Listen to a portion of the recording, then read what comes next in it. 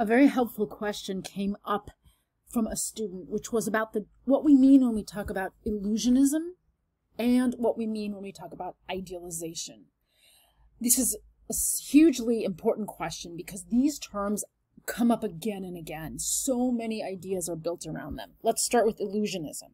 So looking at a dictionary definition online, the Oxford Dictionary online, we get the definition that illusionism is the principle or technique by which artistic representations are made to resemble real objects or to give an appearance of space by the use of perspective.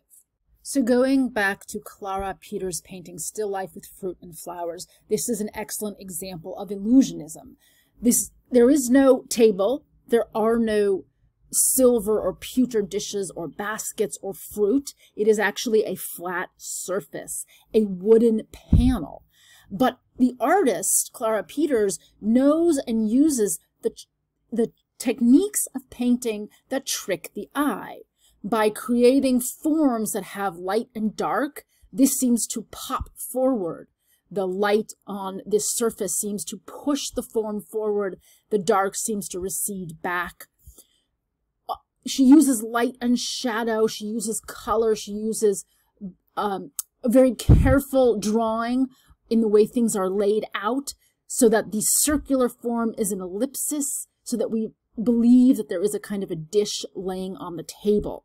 Sculpture can also be illusionistic, as in this artwork by Michelangelo, the Pietà, where he has chiseled the stone in such a way that it feels like flesh, muscles, bones. The anatomy is defined. The way he has modeled in three-dimensional form the fabric's folds, we have an illusion that that is actually cloth. But it's not. It's stone.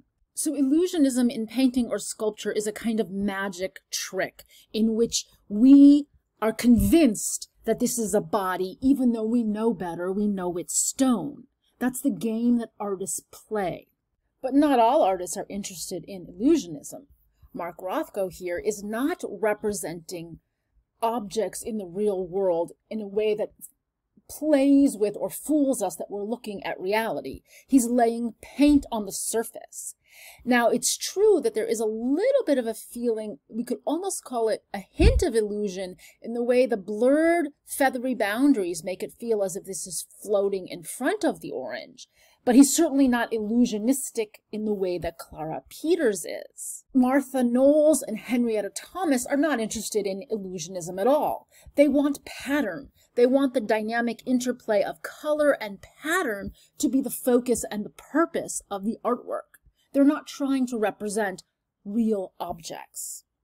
If you go to the DVC homepage, you'll be reminded that we are surrounded by illusionistic images, along with, this is not illusionistic, it's a beautiful graphic to celebrate being in solidarity with Black Lives Matter. But here's a photograph of a student. It's incredibly illusionistic. Here's a student, you feel like you would recognize him if you saw him on the street, because photographs are these impeccable illusions that we have created.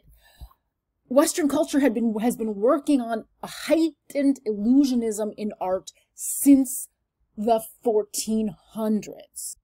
This Heian period illustration of Lady Murasaki's Tale of Genji is purposely not very illusionistic. There's a little bit of illusionism. We can see this as the rolling shade that can roll down over the window.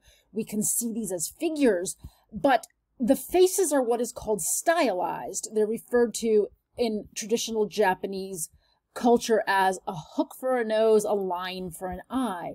Very simplified. This is purposeful. It serves an expressive purpose that relates to the novel and its tale of secrets, betrayals, of people hiding behind masks. So idealization, let's be precise about this term. It is the action of regarding or representing something as perfect or better than reality. So Raphael's figures are very idealized because everyone's sort of soft and plump and graceful. Everyone has a neat little hairstyle. Interestingly, we could say that the figures here are not very illusionistic, but they are rather idealized. They have an ideal of kind of graceful swaying motions, which expresses the fact that they're court figures.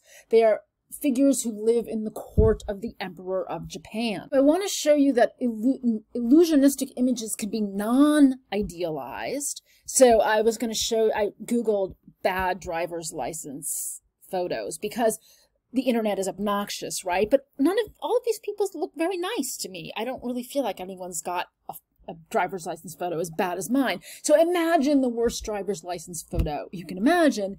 The photograph itself is illusionistic. You can identify the person from the photo, but if it's a bad photograph, it is not idealizing your appearance. So trawling the dregs of the internet again, I'm showing you what pops up for model photography, right? So this woman is, of course, very beautiful on her own right, but in this photograph, she's also being idealized in that the pose is carefully chosen, right? She's put on her makeup to enhance her beauty.